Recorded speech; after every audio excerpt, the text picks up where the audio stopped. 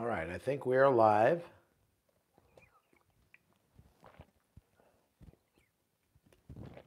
Okay, been another long day here in Kyiv, and I just wanted to give you an update. We have been advised that the city of Kyiv is now surrounded and cut off by the Russians.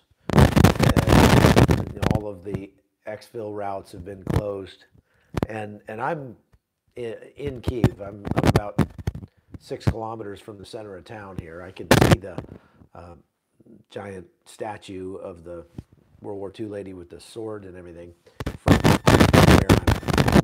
from my hotel window. We've been watching the fighting going on throughout the day, watching the Russians advancing, seeing combat coming down from the north, from the northeast, and all the way around to the southwest. I believe there still is a route open to the south. And even if it's not a major route, there are hundreds of little back roads and stuff and there's no way they could close them all off. Sounds like the mic is rubbing on something. Thank you for know that. That's bad. Tell me if that's better. Is that better? Hello? Is that better? It looks good to me. Let's put this on the outside. Maybe the mic is better. Okay, that's better. So anyway, what I was saying is that the mayor of Kyiv is saying that the city is surrounded, and we're in the city, so that's kind of a bad thing. It's what we've been trying to avoid all this time. We have been trying to gauge, how long we can stay without getting encircled by the Russians. If we get picked up by the Russians, that's going to be a pretty bad thing. I may end up staying here for several months, if not more. I don't want to run my empire from Siberia, so I have no intention of getting picked up by the Russians. They probably wouldn't be too nice. I mean, they're not going to execute you, but they're probably not going to be very nice to you if they find out you're an American journalist. So the question is, what do we do? What do we do from here? And we've made some plans. Not going to get into sharing everything we're going to do, but the bottom line is that I've tried to identify where that circle is of troops coming around Kyiv, and we're going to try to get outside that circle. Now, we really wanted to stay. I'd love to stay here, but the kind of journalism that I'm doing with Newsmax is live broadcasts every hour on the hour, setting up against a backdrop, and usually it's at nighttime here, so you don't really get to show much in your backdrop, and that's a problem. So it's not going to matter if we're inside the city limits of Kyiv or just outside the city limits of Kyiv. Now, there is a oil refinery that was hit last night that's burning to the southwest of us, and I think that might actually make some good images if we can get over on the other side of that and outside of that, because that's where the line of contact is right now. And there's some heavy fighting there around that oil refinery, I understand. We're hearing a lot of small arms and explosions and stuff. It's hard to even tell where they're coming from now because they're just all around us. And as you can see, I'm in this nice hotel, out here, 17th floor. I can have a great view of Kyiv and having a glass of wine. So, it's not uncomfortable. We're not miserable. I'm not sleeping in a foxhole anywhere. If I was doing my kind of journalism, I probably would be, but this isn't really my kind of journalism. We're doing these live broadcasts from Kyiv, and that's fine. That's what they're paying me to do, and I'll do my best at it. But it's not really my forte. It's not what I'm best at. So anyway, long and the short of it is, we are probably going to withdraw a little bit tomorrow and try to get outside the line of contact and get closer to an eventual border that we would cross someplace. There are about 5 different countries to choose from right now. You've got Moldova in the southeast, and then going around to the west, you've got Romania, and then you've got Slovakia, and then you've got Hungary, or maybe the other way around, and then Poland. Once you get to Poland, any further north than that, you're into Belarus. So those are our choices right now, and we're trying to decide what would be the best place. Do you think an all-out siege is a realistic possibility? That's exactly what they're going for, Luke. They are going for an all-out siege of Kyiv, and they want to starve it out and take it. So the Russians are encircling Kyiv. They have not been bombarding downtown Kyiv, throwing mortars or artillery or aircraft in there, dropping bombs or anything. And I think that's because, I mean, there's so much incredible architecture and history and everything. As bad as Russia has it in the world media, and has become a pariah really among world countries. It would be 10 times worse if they destroy the beautiful monasteries and churches and monuments that are all over in Kyiv. So I wonder. Thank you, Janice. That's nice of you to drop money in the tip jar. I'm always kind of surprised when people do that. I forget that that's an option. You can tip me, and through YouTube, I guess there's an applaud button or something like that you can hit and actually donate a little money.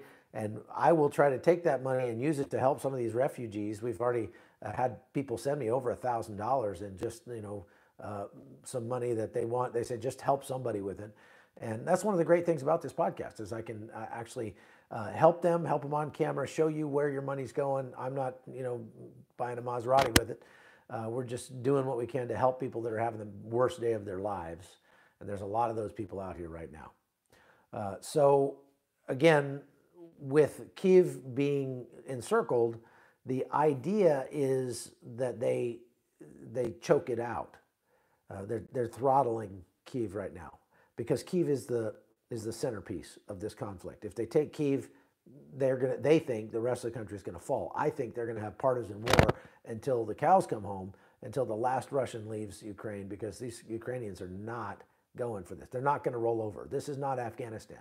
And I think this shows just how cowardly the president of Afghanistan was when he jumped on a plane and left with millions of dollars and left his country to a bunch of 7th century goat herders, when these people here in Kyiv tonight are taking on the 2nd largest military in the world, and they're doing it with AK-47s that they got yesterday, and they're digging foxholes and filling sandbags, and they are going to defend their city to the last man. And unfortunately, too many of them have already paid the ultimate price. I don't know if you heard that, but there's explosions back in the background. Probably not with this microphone, but we can hear the kaboom of explosions now and then. We saw fast movers go right by our hotel today, some military convoys and things like that. Again, smoke on the horizon where all the fighting and stuff is going on, and some small arms fire, which had to be fairly close. A small arms fire doesn't carry as far as the explosions do, so that's pretty close. I see Elon Musk offered his satellites open, but I think that's sort of a Pyrrhic gesture, because it's more, you have to have equipment that goes with Starlink to use Starlink. You can't just log into it like it's Wi-Fi, and nobody here has the equipment for Starlink. So there you go. I mean, it's, not much to it. Yes, I'm in Ukraine. I'm in Kyiv. For those of you just joining, I am in the city of Kyiv, in the south part of the city, just about 6 kilometers from downtown. Am I able to be in a basement or bottom floor? No, I'm on the 17th floor. It's kind of hard to see the action from the basement. There is a bomb shelter, and they've actually called us to go to the bomb shelter twice in the last 12 hours or so. I haven't gone either time, because the guy that's running that show is kind of a weenie, I think. And he tried to send everybody to the bomb shelter when they bombed the oil refinery, which is 35 kilometers from here. You don't call people to the bomb shelter for that. 35 kilometers, there's nothing that has range like that. No bomb in the world's got range like that except a nuclear one. So I didn't go to the bomb shelter. I rolled over and went back to sleep.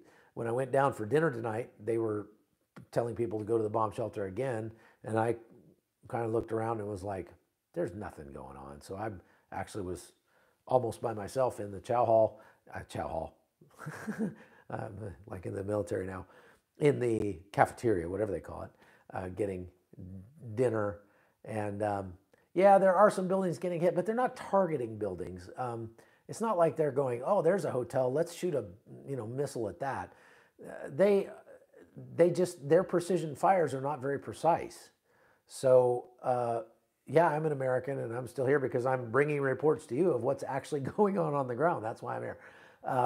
So yeah, I mean, yeah, they're not like, they don't have enough ammo to shoot all the buildings in Kyiv, and they're not, like I said, doing general bombardments or anything. They're not carpet bombing Kyiv or anything. They're making targeted strikes, but unfortunately, their targeting systems are not very good. And so, as we saw yesterday, they sent a missile into the 9th floor of an apartment building. I'm pretty sure they didn't mean to do that. Those missiles are pretty expensive for one thing, and they were trying to take out something important. But and there's no tactical value to taking out an apartment building unless it's full of people that are shooting at you, which it wasn't. And that missile was fired from a long ways away. So one of the interesting things about this is we are getting a very good look at Russian morale, Russian training, Russian equipping, and it turns out it's not that great. They got a really big army, but their soldiers are not wanting to fight. They've captured hundreds and hundreds of them, and what they're telling the Ukrainians is, "I didn't even know that I was supposed to come and invade Ukraine. They told us we were going on training exercises. The next thing I know, I'm rolling into Ukraine with a loaded weapon. I don't want to fight the Ukrainians. Why would I do that?" There's a lot of people that have been talking about the Chechens, who are, supposedly these really well, not supposedly, they're very fierce fighters. They're brutal, and they're extremist Muslims, and so they'll just kill you to kill you, and happily so. However, the leader of the Chechens got on TV and said, "We're not going to fight the Ukrainians. We don't have anything against the Ukrainians." And so there are some Chechens involved who are probably pressed into service, probably conscripted. I mean, the whole army in Russia is a conscript army. So the morale is definitely not going to be as high as a volunteer army. That's just how it works. So the Russians, although they have the numbers, they got a lot of troops and a lot of equipment. We got a lot of not me, but the Ukrainians have a lot of javelins and a lot of heart. And that's the X factor that you just can't, you can't measure that motivation and how that patriotism and love for your country and the fact that you're fighting for your very existence. This is not a crusade or an adventure for you. This is, I'm fighting for my family and for their future on my land. And people fight pretty hard when it comes to that. And so they are showing themselves, even though they're a very much smaller force, and they don't have the best training in the world either, but they are showing themselves mightily against the Russians, and they are wearing out their tanks. They've blown up more than, I think, about 150 tanks maybe at this point with those javelins. And the tanks are meant to go cross country. They're meant to go across these vast wheat fields and invade online, that kind of thing. But they can't leave the roads because it's too warm. And so it's the tank that leaves the road gets stuck in the mud. We've seen some with some videos of that today, where there are tanks literally almost up to the turret in mud that went off the road, and they just had to abandon them there. The other thing we've heard is that these Russian soldiers are so poorly motivated. They don't want to be here. They didn't plan to do this. It wasn't their intent to come and kill Ukrainians. And so they are sort of surreptitiously draining the tanks on their tanks. They're draining the fuel tanks on their vehicles. And then when they run out of fuel, they go, "Oh, out of fuel, sorry," and then they just walk away. They're not destroying that equipment. They're not, like we would do. We would blow it up in place if we had to abandon it. But they're just leaving it there and walking off. and there were a lot of them that are running out of fuel today because the Ukrainians blew up a fuel resupply train of like 53 cars full of diesel fuel yesterday out in the east. So I want to talk about the difference between acting out of weakness and acting out of strength. Am I still having some mic problems? Is it scratchy? This mic is bugging me. Can you guys hear me okay? Somebody give me a comment if my mic is scratchy. I had a problem with that. I sound great. Okay, thank you, Janice. Okay, what I was getting to is talk about acting out of weakness and acting out of strength. If you look at everything Vladimir Putin has done in this conflict and really break it down, Vladimir Putin has acted out of weakness every time. Every decision he's made has been made out of weakness. Let me explain what I mean by that. So first of all, invading a country that isn't yours, acting like the jilted ex-boyfriend, I still love you, Jessica. That's kind of what Putin is doing. He's acting like, well, we broke up, but I still love you, and so you can't date anybody else. And if you're not going to love me, then I'm going to force you to love me. And everybody knows how that goes in a relationship. In this case, this kind of domestic violence involves tanks and missiles, but it's a very similar thing. When he's so insecure about his own country, and I would say probably about his own manhood, and that he feels the need to go invade a country. Somehow he's able to convince himself that he's got the moral high ground in this. Give me a break. The Ukrainians have every ounce of moral high ground that there is to be had in this conflict. It's not even he said, she said kind of thing. It's not even like, well, they did this to us, and so we're going to do that to them, and then we're going to keep escalating. It's not like that. Ukraine has never attacked Russia. Ukraine is just minding its own business. The fact that the people in Ukraine want to identify more with the freedom that the West has, okay, Vladimir Putin, that's not a threat to you necessarily unless you're just afraid of your own people seeing what it's like to have a free country living next door, and they're going to want some of that freedom for themselves, and you and your cronies are going to lose your grip on power. That's more likely, so that's acting out of his weakness. We also see just today that he has asked Belarus to come and join them in combat here. Well, that's acting out of weakness because obviously if he could take care of the problem himself, he wouldn't need the Belarusians to do it. But they're saying that that Belarus may very well attack tonight. They're holding talks on the border tonight with President Zelensky, and they've got their tanks, Belarusian tanks, online right on the border, fueled up and ready to go, and they expect that Belarus will join this fight. At what point does this become a world war? All of the Western countries are pushing weapons in here, and Ukraine is trying to use them. And Ukraine actually put out a call today for any foreigners that want to help us fight this fight, come over here and we will put you on. We'll put you on the rolls and give you a weapon and send you into battle. But we'll take anybody that can pick up a gun right now because this is an existential threat to us.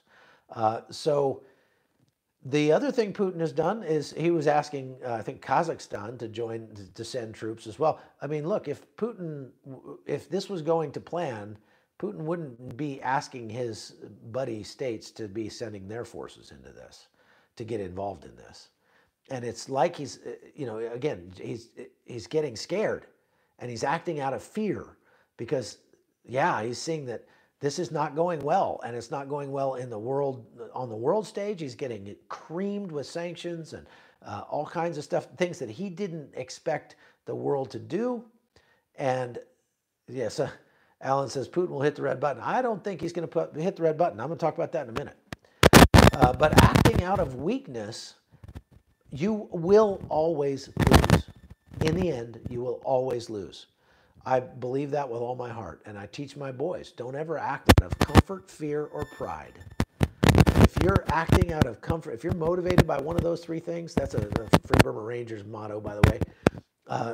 if you're motivated by comfort, fear, or pride, then you're not going to make the right decision, first of all, and your pride goes before a fall. Is Putin acting out of pride? Absolutely. Absolutely acting out of pride. Is he acting out of fear now? Yes, he's absolutely acting out of fear because he's afraid that he's going to get beat by the Ukrainians. That's why he's asking all of these other countries to come in. And so the other thing we're seeing is that he is crackling. Dang it, this microphone. I'm going to get a different microphone put on here. Tell you what, I'm going to do this. We'll fix this problem right now. Okay. This will be better because this microphone has a microphone on, or the receiver transmitter has a microphone on it. So I just pull this one out and I'll clip this one on and that'll be better. If you can stand that blue light, we'll be good. Okay, so the other thing that Putin did is he's been sending these giant Ilyushin cargo planes into airfields that are not quite secure, and he's lost 2 of them already. These are enormous planes, huge planes. Now, you wouldn't do that. You typically would not be ferrying supplies in on a giant lumbering plane the size of a hotel if you weren't in trouble and your supply chain wasn't in trouble from the ground. You would think, being right next door, he'd have an easy supply chain coming in, but the Ukrainians are just wearing out his tail, the tail of his campaign, and as much as they are the front. I've seen tons and tons of videos coming in from all over Ukraine today of Ukrainian civilians walking out as these tanks are rumbling through their town and standing in front of the tanks and saying, "Stop, stop right here. You're gonna have to run me right over." And you know what? The troops don't. They don't run them over. They stop because, again, the troops, they don't want to kill Ukrainians. They didn't have any plans to come here. This is Vladimir Putin's ego trip, not theirs. But they're the ones who are dying in this, and they're dying in droves now. The Ukrainian government says that they've killed like 3,000 Russian troops by now. That's probably not accurate. There are some other kind of impartial agencies that say it's more like 500. But still, 500 troops is 500 troops in just, 48 hours, 56 hours, whatever it is. Am I still scratchy? Dang it. I just don't know what to do with this microphone. I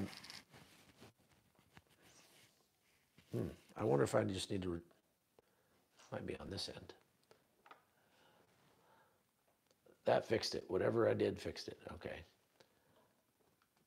Yeah, this microphone was causing me problems today, and I'm sorry about that. Anyway, so Vladimir Putin is acting out of his weakness. And whenever you act out of weakness, you lose. Now, let's look at the Ukrainians. Are they acting out of comfort? Absolutely not. Men and women, old people. I saw an 80-year-old man the other day signing up, "Give me a rifle and I'm going to fight for my grandkids." That's unbelievable. They're not acting out of comfort.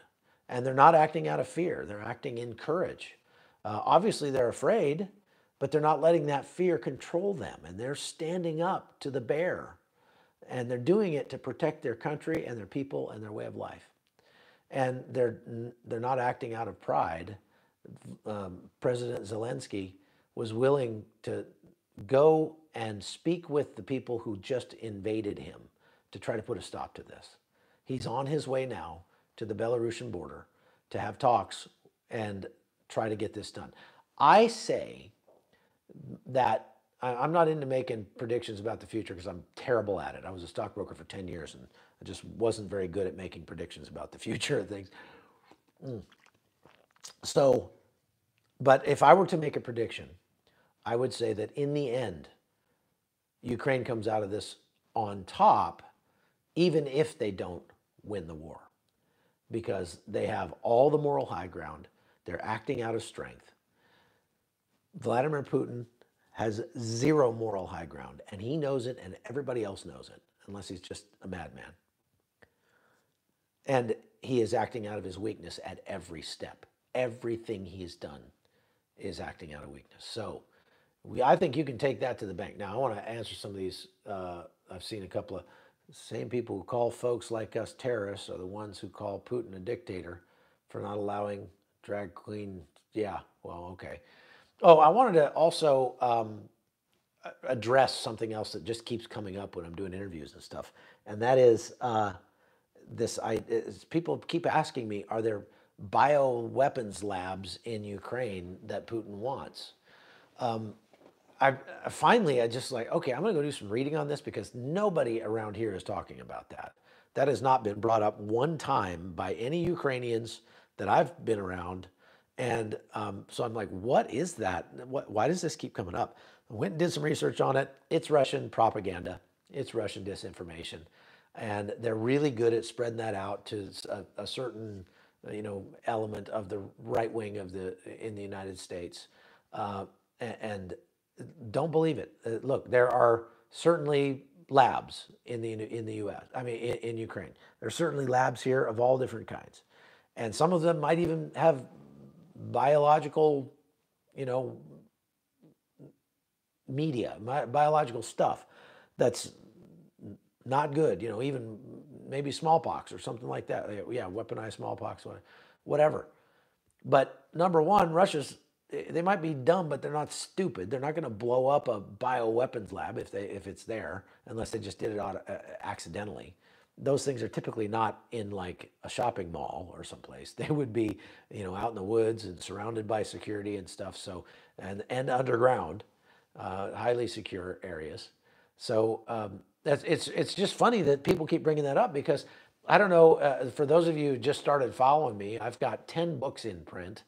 3 of those books are novels, and they follow a special operations team and a colorless, odorless liquid explosive that is being used by terrorists. And then the books in sequence track down the terror group that's using this new explosive. It looks like a bottle of water.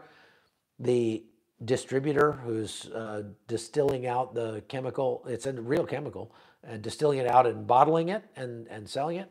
And then the third book deals with the source of it. And that third book takes place in Ukraine.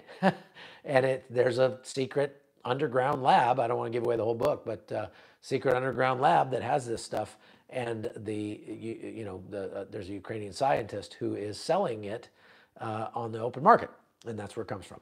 And that's completely fictional. But now I keep getting all these people asking me about underground labs in Ukraine. And I'm like, did they read my novel and think it was a real or what? And anyway, so wait, website for U.S. Embassy, what? Ukraine has their headlines. I'm leaning more towards agreeing with you. The more I gather, oh, these are going by too fast. Yeah. So somebody says I'm giving my audience disinformation. Look, I could be wrong. And it wouldn't be the first time. And I'm not the kind of journalist that's going to pretend I'm the expert on everything. And that's why I keep kind of shaking my head when this issue comes up because, again, my job here in Kyiv is to tell you what's happening here. And I can tell you that nobody here is talking about bioweapons labs on the ground. Nobody. Knew nothing about it. So I had to go read about it. What I read about it made me pretty convinced that it's Russian disinformation that's been put out. Now, I could be wrong. One of the things about the kind of people that believe things like that is that they get very, very wedded to their beliefs and get really angry if you challenge them. But I'm not one of those people.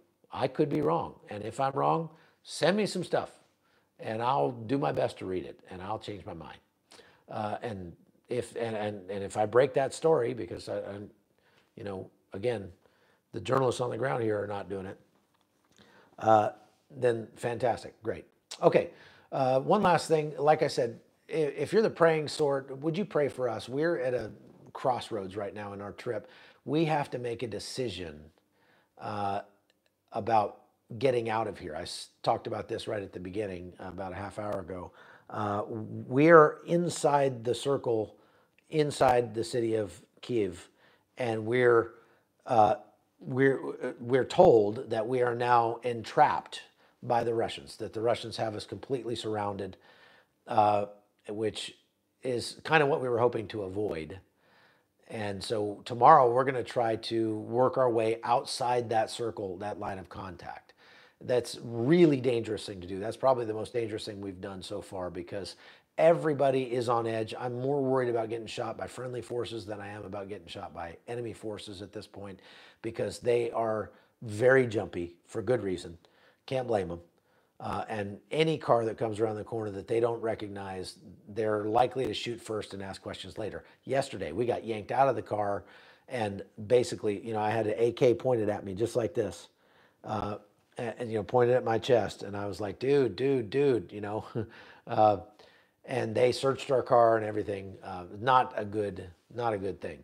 So I'm a little concerned about that, but the idea is to get outside that line of contact and to set up where we can continue to report, but be outside the lines of attack of the Russians. The Russians still only hold very small parts of Ukraine. They're sort of like a cancer that's coming in from three sides. But south and west and in the middle of the country, there's like nothing. Yes, my books are on Amazon. Just Google my name or put it into the Amazon search thing and they'll all come up, all 10 of them. And I'd love for you to read those books because it's a lot of work to write them. So thanks for doing it. So wait, what's that? Somebody else, whoops. Okay, all right, well, so much for that idea. I was trying to read what somebody wrote, but they're writing these long comments and I can't read them before they flip by and the next one comes up. So pray for us that we have discernment and wisdom and that, we can kind of do these are not the droids you're looking for and get past the Russian lines tomorrow and continue to report from here. Probably will, it just depends. I mean, there's so much that's going on right now. It's changing so fast. They're talking about another major offensive to try to take Kyiv tonight. We're supposed to do a tour tomorrow morning that would take us right into downtown Kyiv again.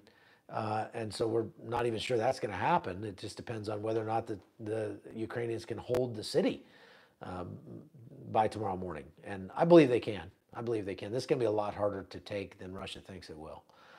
So yeah, be praying for us on that. And then we have to decide which one of those 5 countries to go to. Right now I'm leaning toward Moldova because I've never been to Moldova and I hear it's real nice this time of year. So leave in the early morning. There are multiple reports of being shot for being out after curfew. Right, that's right. So we can't leave early in the morning because curfew goes till 8 a.m. And then we have this tour scheduled. So we will keep you updated, I promise. Thank you for watching, everybody. I am going live on Newsmax every day, starting at about 7 a.m. at the top of the hour. 7 a.m., 8 a.m., 9 a.m., 10 a.m., switching back and forth with my colleague, Sarah Williamson. Actually, she's probably on there more than I am because she's a lot better looking than I am. But if you'd like to see the reporting we're doing, make sure you tune into Newsmax. And that goes all the way until, gosh, I think we're going tonight till 10 or 11 p.m. Eastern, which is insane. We're not getting a lot of sleep. Today being a Sunday, I actually got to do some laundry. I did it in the dishwasher right here in the little kitchenette in our little apartment we've got here. And so we're going to pack up and head out tomorrow.